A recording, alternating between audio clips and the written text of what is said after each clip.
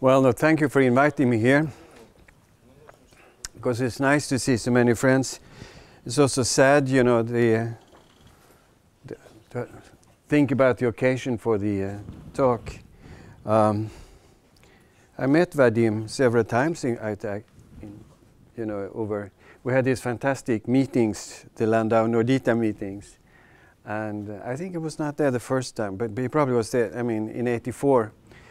And I remember one episode from 1984. We had one of these marvelous parties in someone's apartment, and we were, I don't know, 30 people or 40 people in a two-room apartment. Probably it was Pasha Wigman. Yeah, I think that time it was. That's true, because it was not Sasha's.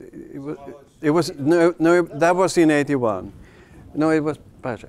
Anyhow, so it was completely crammed, and there were two sober people, and that was Vadim and Paolo De Vecchia, and they were sitting, you know, like that, and they were discussing, and eventually they wrote a paper. So that was. Then the last time I saw Vadim was when we were in Japan in October of 1987, and we were a few people. Dan was there also, and the two Sashas, and Vadim took a great responsibility there, I would say. He gave several talks, and he was really on top of everything. And then just, I guess it was a month later, I got this letter from Sasha telling me about what had happened, which was extremely sad. But I'm really glad that we can honor him here by this talk. I have to tell you now that what I'm going to talk about is essentially what I talked about in Paris almost a year ago. I have been completely out of business for good reasons, as you know, for the last 6 months or so, and I've not been able to do. And this is this is not, you know, leading to any great conclusion of what I'm going to say, but it's something that I've been thinking about. I mean, the origin of what I'm going to say goes back actually to what I was talking about, you know, in 1984 in this Landau Nordita meeting. So, but it's coming back to, you know, all these beauties that we see in n equals 4 and in n equals 8 supergravity. And I think my message will be that there is more to it than we have seen before. So let me see if I can get some. I wanted to do it a bit interactively, so I will have some formula here, and then I will have my extra blackboard up there. So I'm going to do something very simple. Now, to start with, just think about young Mills. So I will write, well, so I start with that. And then I will essentially just consider the Lycon gauge, which is that A plus, well, let me put a gauge index is equal to 0. And I'm going to use a notation where I write x plus minus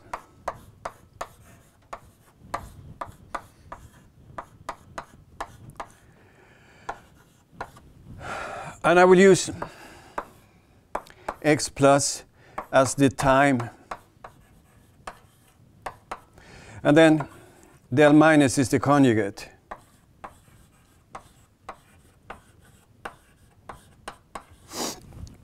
That will mean also that del plus is just a space derivative.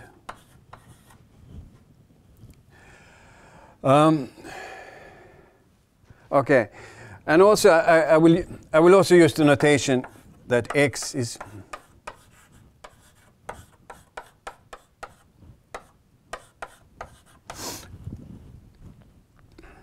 so if I introduce this here, and then in the functional integer I can add and subtract, and then what I will find is that I will get that, so del plus a minus a will be something like well, actually I can now, what I'll do is that I will now switch on the next slide. So you will see. So I will have this expression that is DIA. And then there is a term which is GFABC, 1 over del plus ABI del plus ACI. Well, actually, I will eventually also go over to an expression I have A and A bar. And here I have 1 over del plus, which is, of course, a non-locality. So it's a non-locality along the light cone, but it's nothing really dangerous about that. So I will have lots of expressions like that. So if I just do this, and I introduce it back into the action, I get an expression like the one upstairs. And so you recognize that it's an ordinary kinetic term, but you know we have to interpret, as I said, del plus is the time. This is a 3-point coupling and complex coordinate, and a 4-point coupling like that.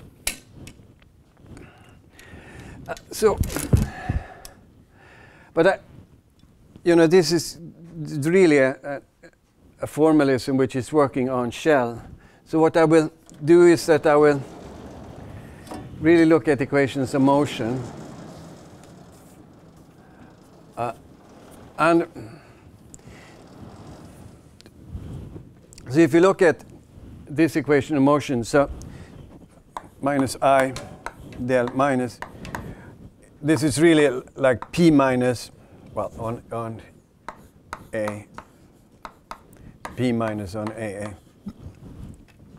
So this, but of course, this thing, this is really the momentum operator acting on that, which means that this is one of the generators of the Poincaré algebra.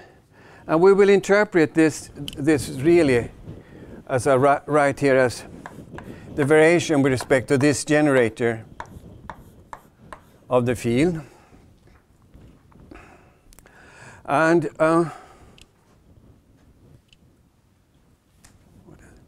if I write that, I wonder why there's this reflection down here.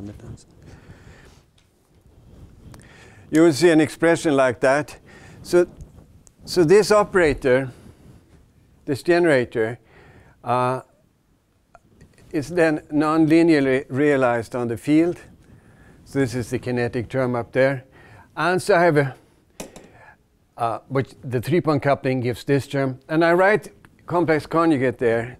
It's not the complex conjugate of that, but if you go back one step, you see that here is a term which has A bar A, and here is another one which has A bar A. And when I take the equation of motion with respect to A, I vary with respect to A bar. So this term is we know it, which means that I'm not going to bother about this term. I know what it is. Once I know this term, I know that term. Not directly, I have to go via the Lagrangian. But so now you can go back and you can find all the Poincaré generators acting on the field. And you get a completely sort of group theoretical approach. And every generator that has a minus component will be dynamical and hence nonlinear.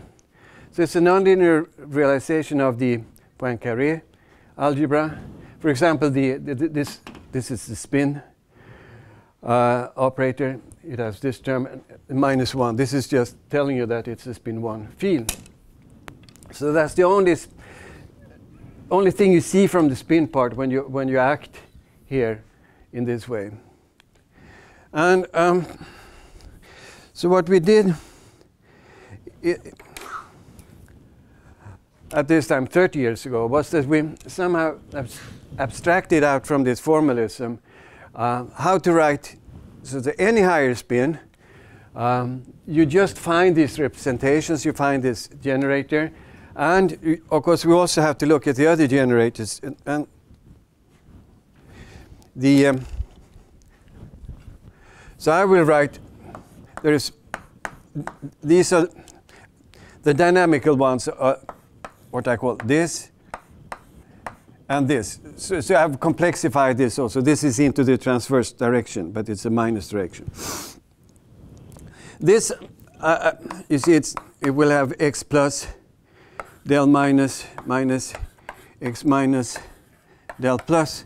But we can always put x plus equal to 0. We do the algebra at x plus equal to 0. So then this is trivial. So we only have to worry about this guy, and this, what I call p minus. So to find any field theory, in a sense, you know, massless field theory to start with, you only have to find these generators and make sure that they transform correctly with the kinetic generators. And in this way, you can, you know, it's just algebraically, you construct any of the known field theories. And I think I gave a talk when Poincaré was 150 years old. I gave a talk called, you know, field theory as representations of the Poincaré algebra. So, so these are all just representations of his algebra. So it looks, you know, completely group theoretic. And so this is a different way of looking at field theory.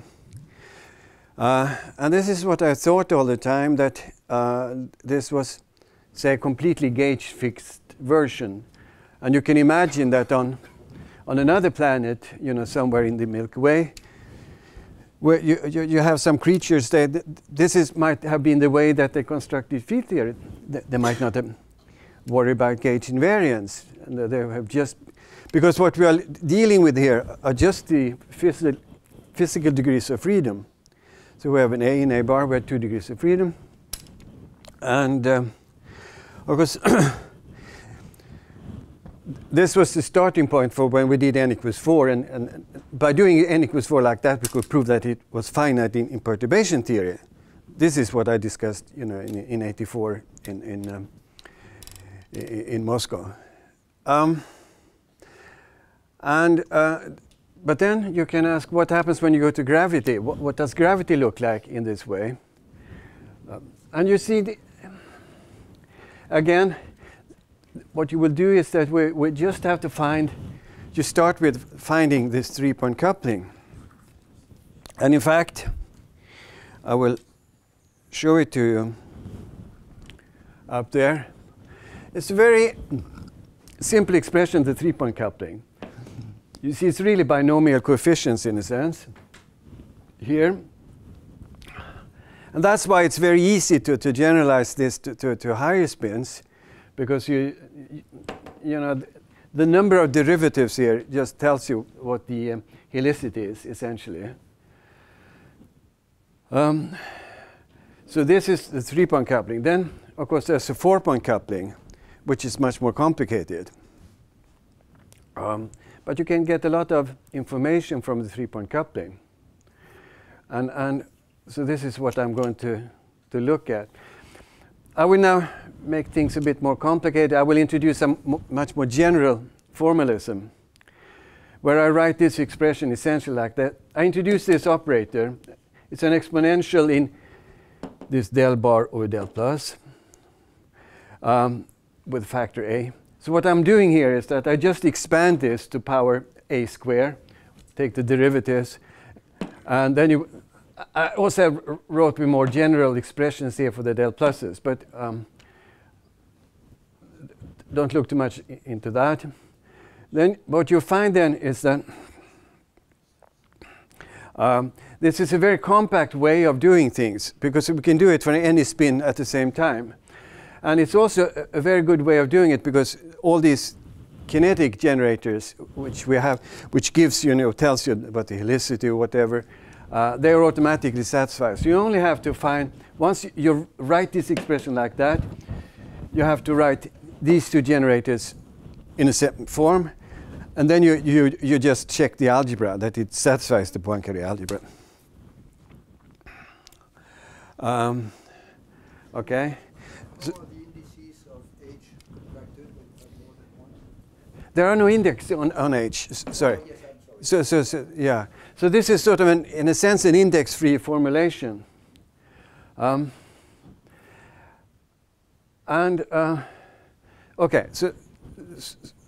And when you do it like this, it looks very unique. You can, in principle, construct ordinary gravity this way. It's hard to guess if you had to guess this 4-point coupling here. It's hard, and it's a lot of calculations to do to check that it works. But this is a way of constructing it, and it looks unique, as I said. But the question you can ask is that since we have a dimensionful coupling constant here, we can also allow for terms with more derivatives. So what happens if we look at the corresponding terms with 4 derivatives?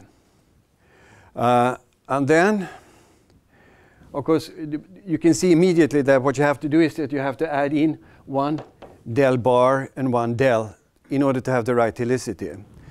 So the form of the expression is very natural. Now, what I do is, this was this exponential I told about. I'm now introduce both an exponent here, a coefficient for del bar and 1 for del. So I write this expression. Now you see A3 means that there are 3 del bars and 1 del. So this is the expression we start. And then, since we have done this many times, we know this is the expression for the dynamical part, so to speak, in these 2 generators. Then look at this one. So there are 2 coefficients here, which are in principle unknown. But this is the form they have to be in order to satisfy all the other generators. So the only generators we have to check is how these 3 commute with each other.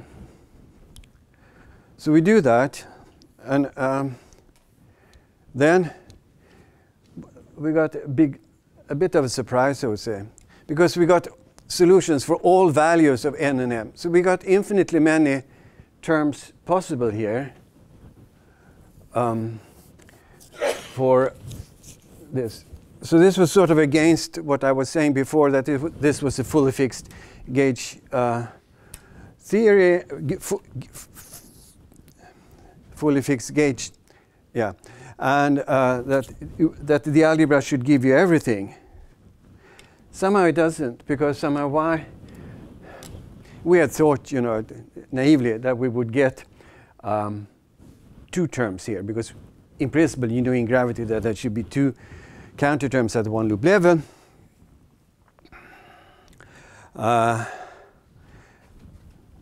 This is this famous calculation of 't Hooft and Veltman.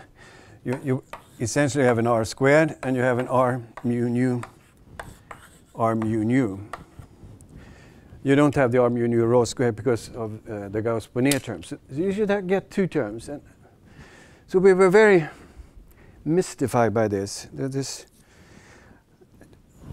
Checked this calculation 100 times, whether we had done any mistake, but no, we couldn't find them. And in fact, another virtue of this formula is that this generalized to any higher order counterterm. The only thing we have to do is that we have to add more derivatives. But it's the same calculation, because we do the calculations regardless of what it says here, so to speak. So we can do all counterterms, all higher order counterterms, in the same calculation. And we only have to vary this m and n according to this rule. So this is the spin of the or the loop order, I should say. So if you take a 137 loop, you just have to put L equals to 137, and this is the type of term you have there. Okay, and you will have, a fantastic number of derivatives, but it's still, the algebra is working.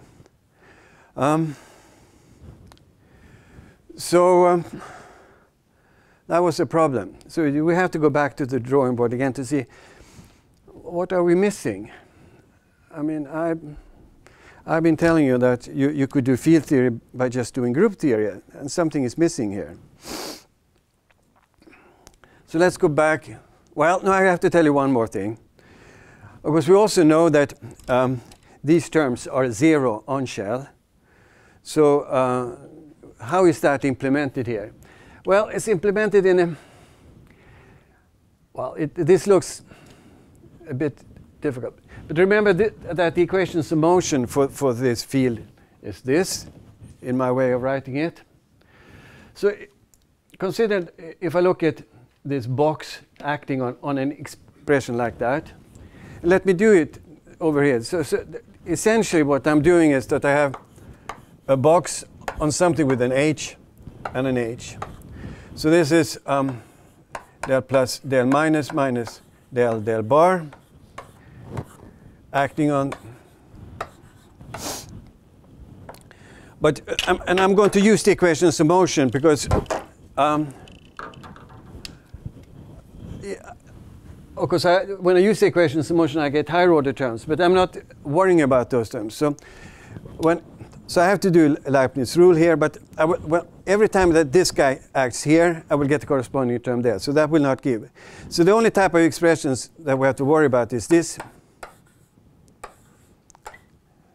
term like that. But for that, we use the equations of motion. So we said that that is del bar over del plus. And then there are terms whether it's a del H and del bar H like that.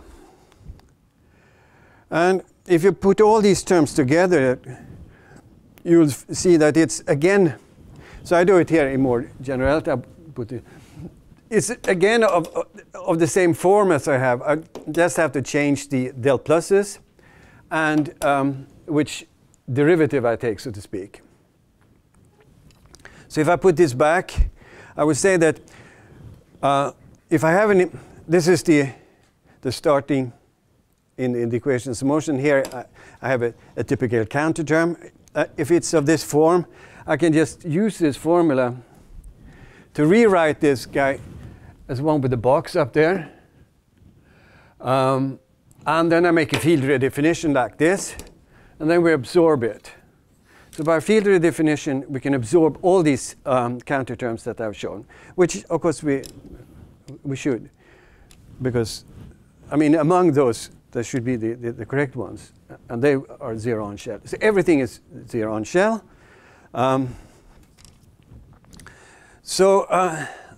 Then you might ask, how on earth would you ever be able to get the counter term which is non-zero on shell? Because you know at the next level, at the 2 loop, there should be a term which goes like essentially cubed, so to speak. Well, if you go back and look at this expression here, here you see it.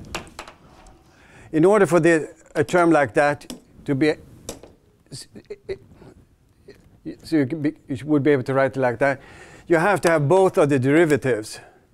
Suppose I don't have this derivative, say, then I cannot do it because I cannot have it to q minus 1.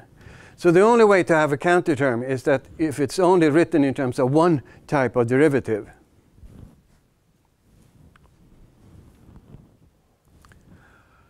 I'm sorry. Did I?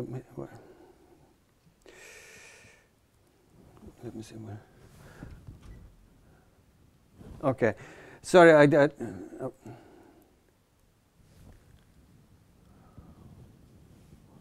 Oh, I blew it. I missed that slide somewhere. I don't know where it's gone. So the point is that I can have a term, a counter term, which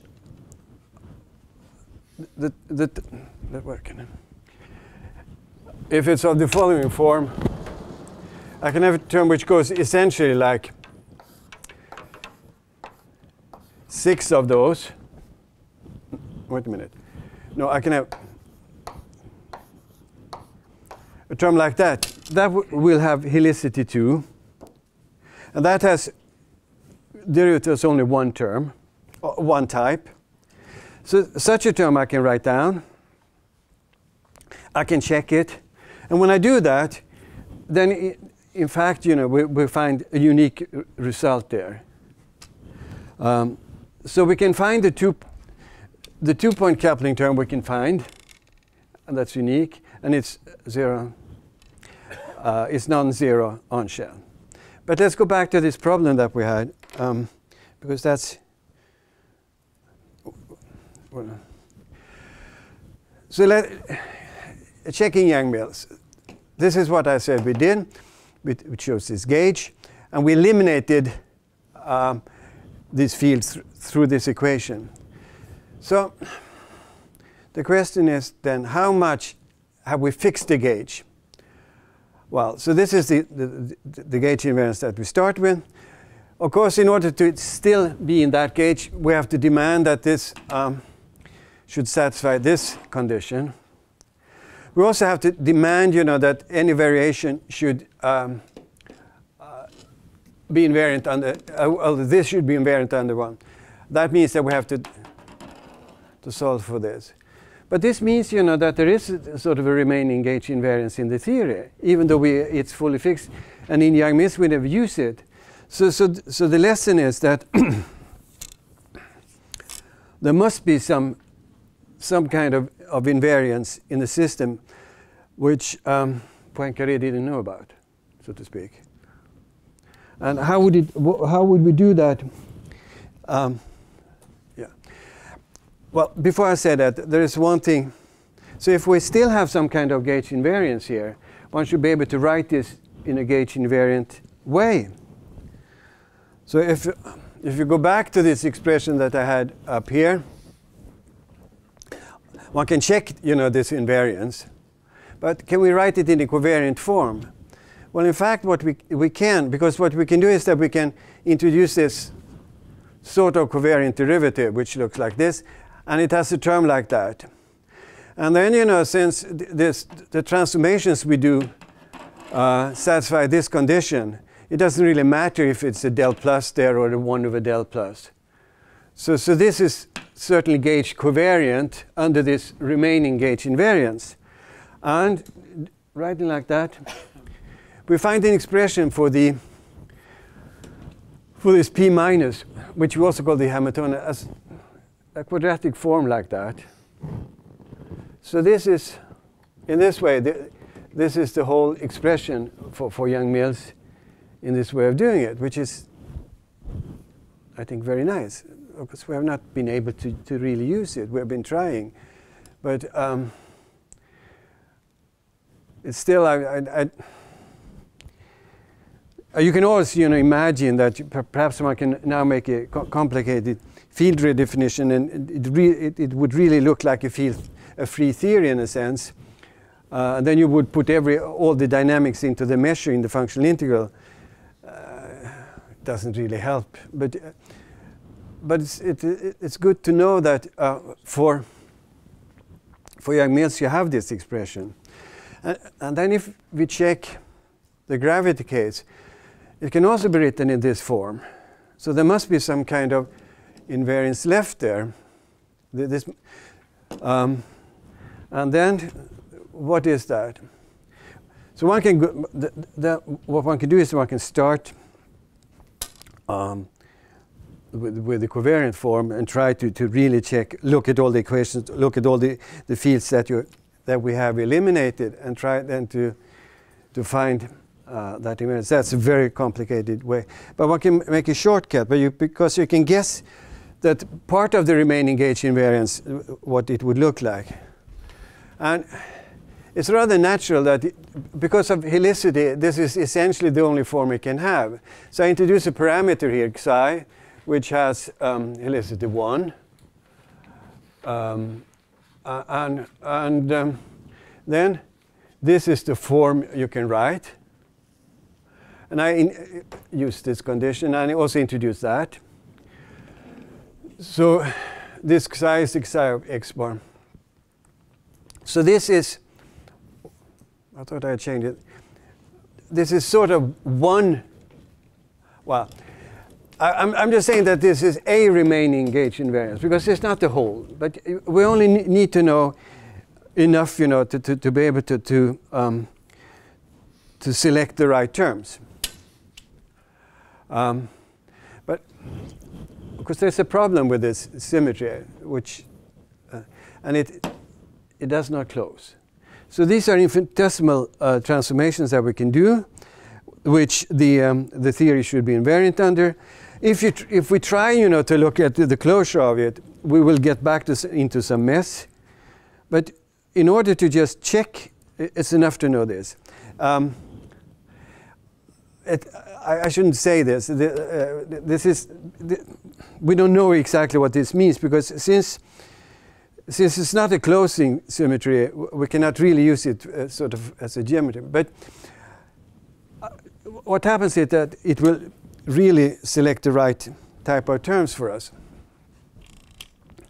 So when we check, you know, all these one-loop counterterms we have, it turns out that there's just one left. And now you see, so these were the expressions. And it's only one combination of n and m, namely this one, that survives. So now we're down to just one term, but we were supposed to have two. And so that could be a bit of a headache. But it's a simple solution to that. I said that it should be two. However, you know, this is just at the 3-point level. If you go to the 4-point level, you would see two. But at the 3-point, those two expressions would give the same. So, but it means that we have, it works. That's the way to do it. And let me see.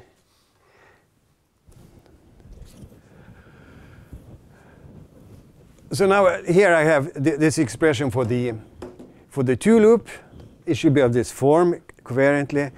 And as I said, there is only one type of term we can have, someone which I call B6, which means that it's exactly of this form. So see, you know, that's an H with an H bar and H bar. And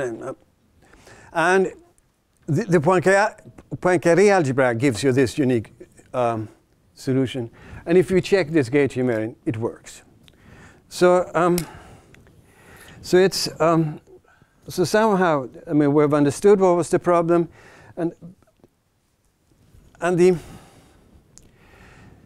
the new lesson is that it's not enough just to close Poincaré. So Poincaré didn't know about counterterms. I mean, he didn't know about. So it's not enough to just use group theory in order to select, say, a general theory for spin 2 and higher. So what are then these other invariant terms? So what this gauge, this remaining gauge invariance, what does it do? It doesn't take away, you know, unphysical degrees of freedom. But what it does is that it's selecting the spin 2 from higher spins. So so that's what it has a different role here. It's assuring you that we get just spin 2, because the other ones are some kind of invaders from higher spin. Those terms that we wrote could be terms coming from higher spins, and we have to somehow get rid of them, and that's what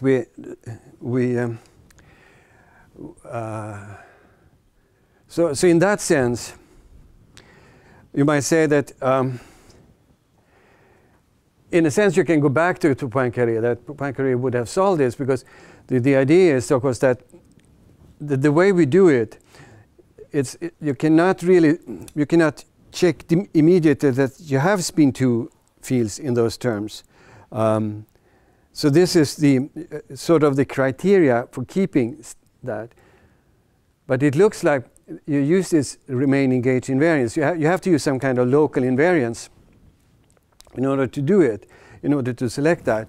So that comes on top of all the Poincaré generators.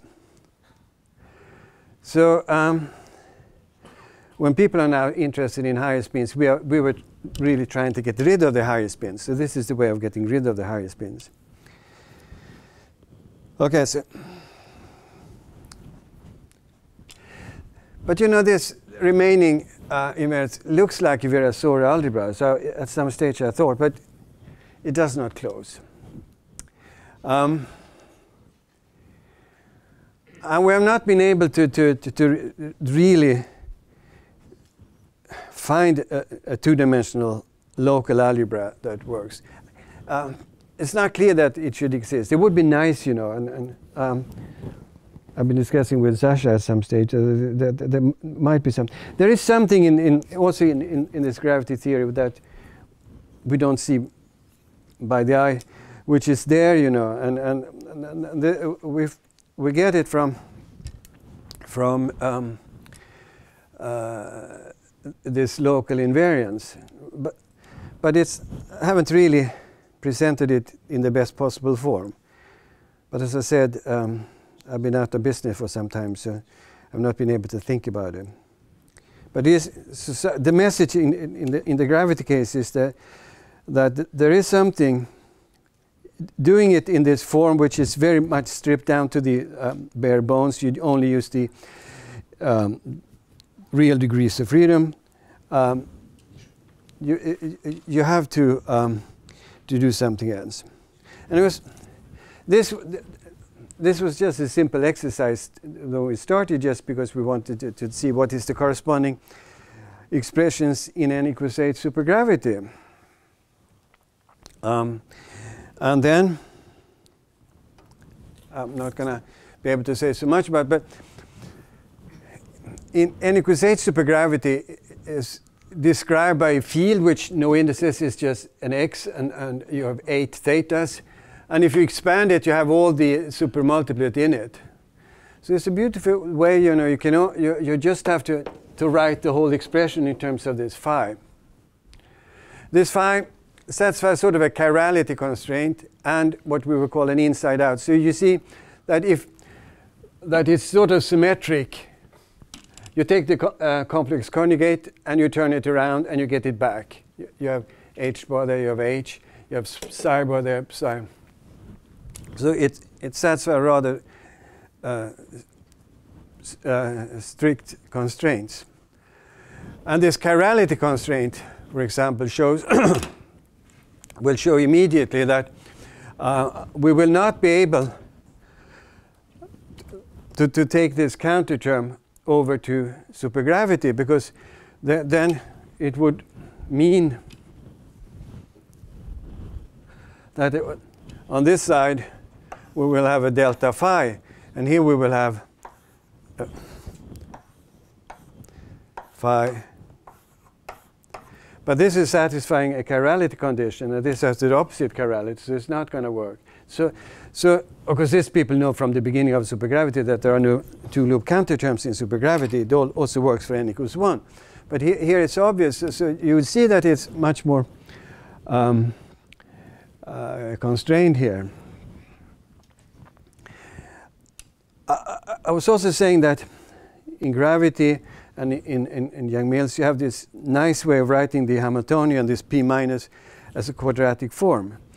In n equals 4 and in Yang-Mills and n equals 8, it works the same. And there it sort of has a meaning. If you look at the supersymmetry algebra, then I will write it in the following way. I write one, which I divide up the spinor into one plus and one minus. This is what I call the kinematical one. This is the one which just gives you a p plus, which is the number.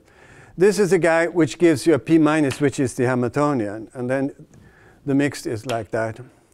So this expression is, again, you know, like, so the square root of the Hamiltonian is like the supersymmetry. So you can use this.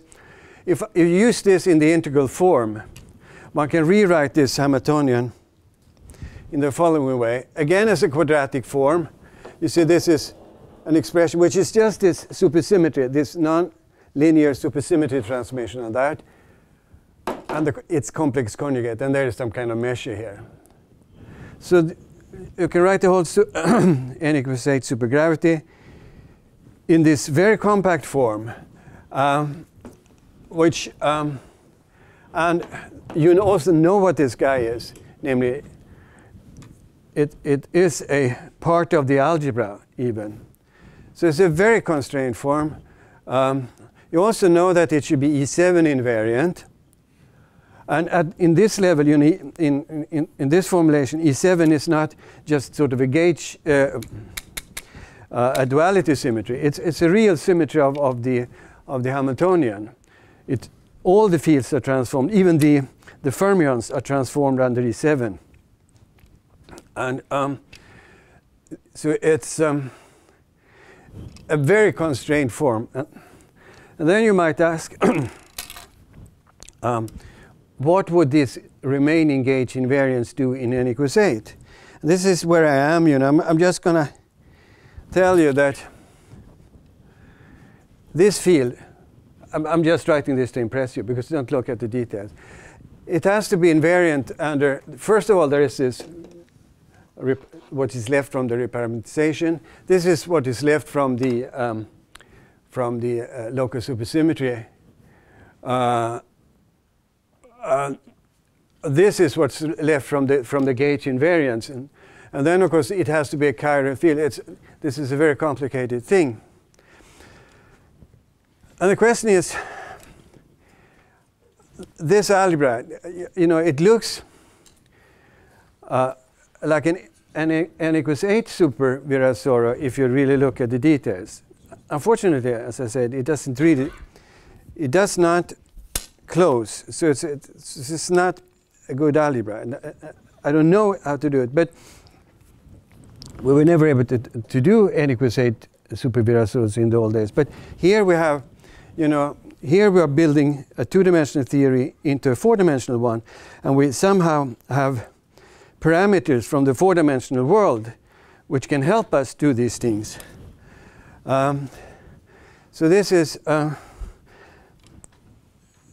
sort of group theoretically, it's interesting if one can, if we can do something like that. I don't know if I can do it, and as I say, I've not been able to look at it for the last 8 months or so. But so I will stop here, and I will not give you any nice results apart from that. This is my own deliberations in a sense, but it really tells me, I think, that there is this very huge symmetry which is underlying these theories. It's the same, you know, with n equals 4. That in this formalism, n equals 8 is very much like the square of n equals 4. The superfield is the square of it, and you know, you can, all these things that people have been trying to, which you also see in amplitudes.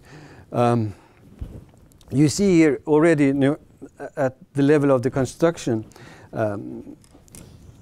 I think there is a lot of things here which I have not understood, which perhaps will tell us something.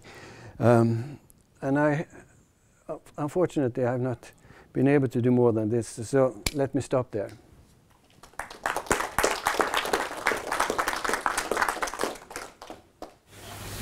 Question, please. Did you try to, what if you apply these methods and ideas to Vasilyev theory? What would happen? You try to avoid high speed, but... No, you can do it, but yeah. But this is Minkowski. I mean, he's using anti-de Sitter. But it's also interesting to look at these higher spins, because what you really find is that you cannot, once you go above spin 2, you really have to have all the higher spins. And one can write very nice formula like the ones I had, you know, for these terms, symmetry for higher spins. I don't know what to do with it, but it's... maybe it will close in this case. Maybe it will close. I don't, yeah. Thank you. Can you do this analysis in 11-dimensional supergravity? Well, you can, but you know... you both have E7, but then you have superpoint in higher dimensions. it's very much streamlined for 4 dimensions. But I mean, we have what we have done. We have in fact done it also in 11 dimensions by what people used to call oxidations. Actually, this is actually it's quite interesting, you know, because somehow, what is it that's really telling you that the n equals 8, that it's an 11 dimensional theory? It's really the spinors, because you know all the information is in the spinors, and when we did n equals 4, we started in 10 dimensions, and we would just decompose the spinors, and we got 4 spinors, and the way to do it is to you can take over essentially the expressions, and every time we have a derivative like that, which is in 2, we have to add to it some terms here, you know, with, for example, well, in the Mills case, we write something like that, and we have some theta or dd theta or something.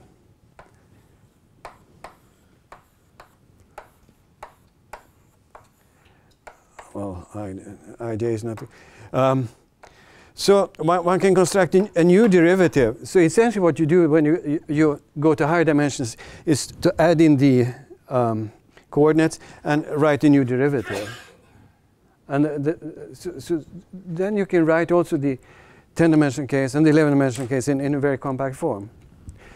I'm not sure that this quadratic form is working, though. We have not been able to show that. Is there indications that the remaining symmetry should be something like 5-dimensional homomorphic vector field? So 5 complex dimensional. Yeah. Better candidate for the answer. Yeah. No, thank you. Thank you. Yeah. When you say the algebra does not close, what does it give? It gives something that could have some meaning, or it's just really strongly non-zero? And you. Sorry, what? When you say the algebra does not close, what the? Well, you know, of course, I was in a sense I was not hiding it, but usually when you have conformal invariance, you say that you have delta x is and delta x bar, you know, is one with.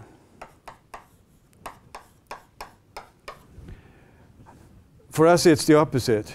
And of course, then it's clear that you're going to mix up x with an x bar, and then you're out in the whole, and then you go on. And I don't, at this level, you know, it works just like Virasora, but once you get to try to close it, it doesn't, which means that we don't know anything about C numbers so in this algebra. I'm just using this as an infinitesimal transformation which the theory should be invariant under. And then it works in the way that it gives us the right terms. But I cannot use it as some underlying geometry, which I would have liked to do. But somehow I feel there is one, but I haven't been able to see it. That's right. If the algebra does not close itself, I don't see how it can be a symmetry. Usually what you have is that the algebra closed, but when you write the algebra on the field, it only closes up to the equations of motion, and then it's open. But in your case, you seem to say that even the algebra itself does not close. Well, no, the algebra closes, but it doesn't. What I'm saying is that then you have to introduce new transformations, you know. The algebra will eventually close, but it will close into more transformations than the one I'm writing here. But I don't need them, you know, in order to just check this. But in order to understand the full symmetry, I have to do that. So what I would have liked to do is to find some subalgebra which was closing of the whole remaining. But this I've not been able to find. Also find a bigger algebra. Well, yeah. Okay, I haven't been able to really get anything interesting out of that. But. Other questions? Okay, let's end. Okay.